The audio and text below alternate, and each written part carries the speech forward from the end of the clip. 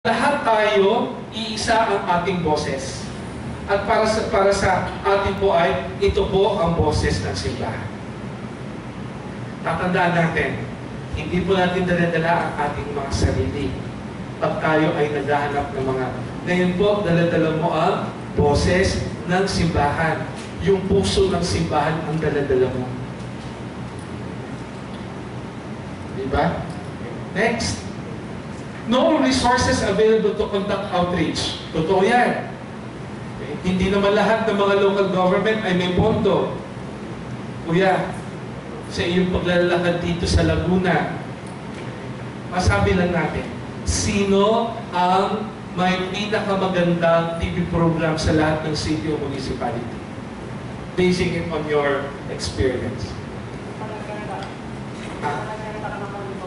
Hindi pa na-conduct. Pero base sa iyong karanasan sa monitoring. I'm not putting you on the spot. But I am. Kasi parang yung class na ikot namin, parang sa panahon yung Okay. Eh, mag-iipat na sila ng facility doon, kaya... Okay. expect namin Mas maganda. Okay. Pinapakilala ko pala yung isang specialist, ang social mobilization specialist ng Impact Group, si Kuya Mario Artibana. Thank you. Si Kuya Mario ay tiga Laguna din. Tiga dito siya. Pangil. Pila. Sa Pila Laguna siya. Sa iyong karanasan, Kuya Mario, sa tagal mo na sa industriya ng pelikulang Pilipino, sa Laguna, in terms of resources at LGU support to people program, ano po ang mga munisipyo o lungsod ang may maganda?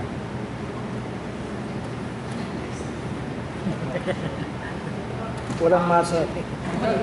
For the PCD, support the PCD dito sa First District, Calamba.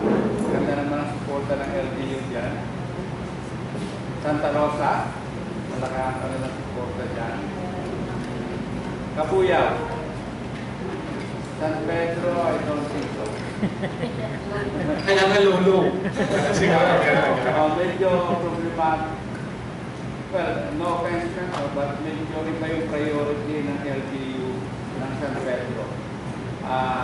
As far as I can recall, in our discussion with the health personnel of San Pedro, mukhang hospital yung priority ni Mayor. No? So yung health, yung public health, medyo kailangan palakasin yung advocacy natin. Well, si Mayor naman, when I had a chance to talk to him, susuporta naman siya. But medyo kailangan lang. I don't know, si Mayor, yung lalaki, no? Yung lalaki. Hindi na, babae na po. Oh, yung dati kausap ko yung lalaki. I don't know, yung babae ngayon. But yun nga, medyo public hospital ang priority ng Mayor that time. Maraming salamat. So, siguro, tingnan natin baka po tingnan natin yung barrier o yung ating pwedeng gawin.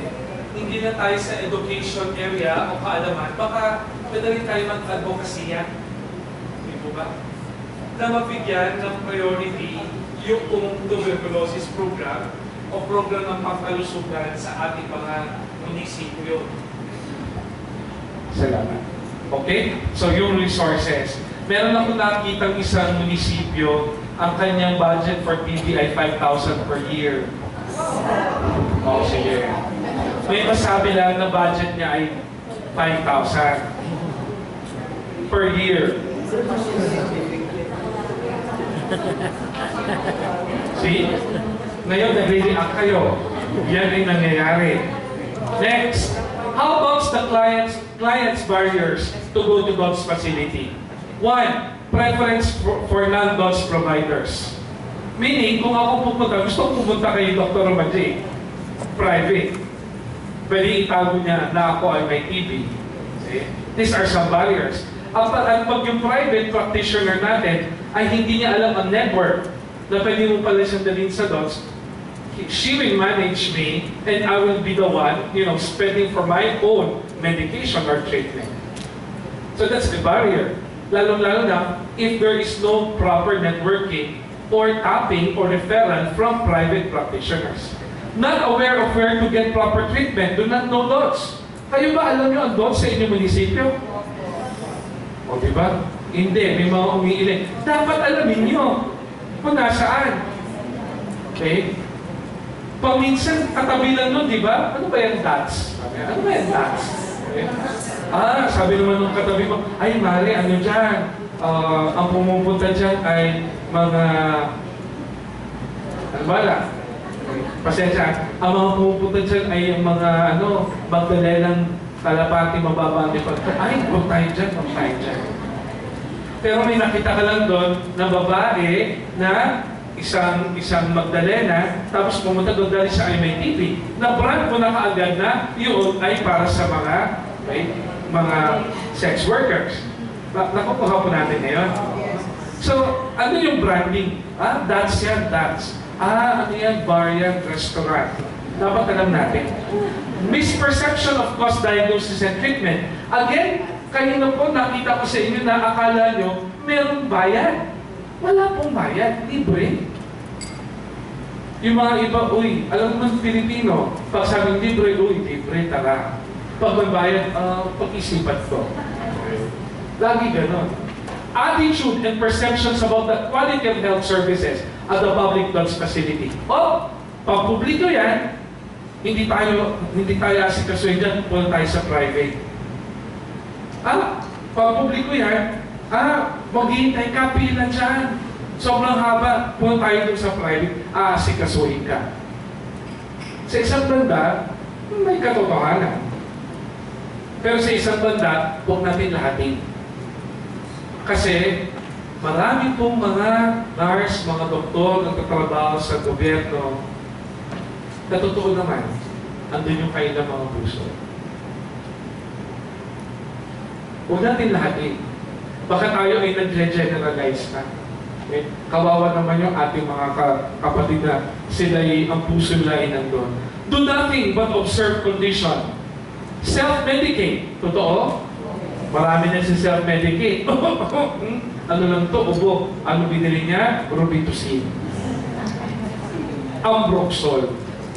Ano nga may sabi na sa akin ng doktora? Ambroxol, 30 mg, 3 times a day. O yun na lang, bibiling ko ulit. Diba? Next one. Distance to God's facility, or we mentioned, stigma related to diagnosis. Okay?